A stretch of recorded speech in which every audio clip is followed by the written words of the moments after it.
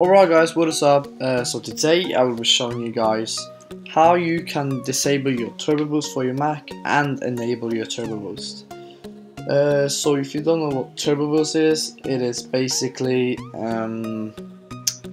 your Mac automatically enables your turbo boost if you, for example, are running in Photoshop and all these other big applications that need more of your processor, then your turbo boost will get turned on.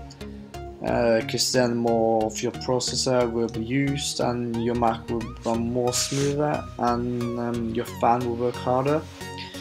So if you don't really want your turbo boost on in times which can cause your Mac to run cooler, like basically your MacBook Pro can be much cooler and your fan can run much more slower, which is better.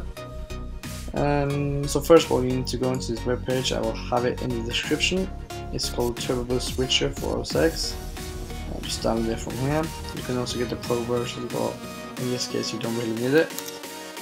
So once you're done with that, you just have to search it up and then open it.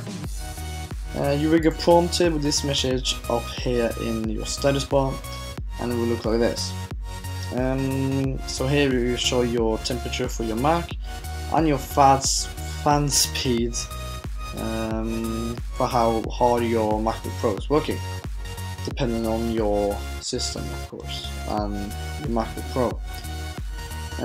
So to disable this, to make your Mac much cooler, just simply press disable turbo boost and then you need to type in your password. So once that is typed in,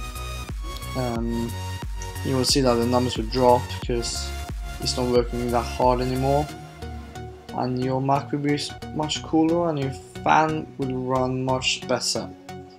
So thank you guys for watching. Please ring subscribe for more, and I will see you next time. Bye.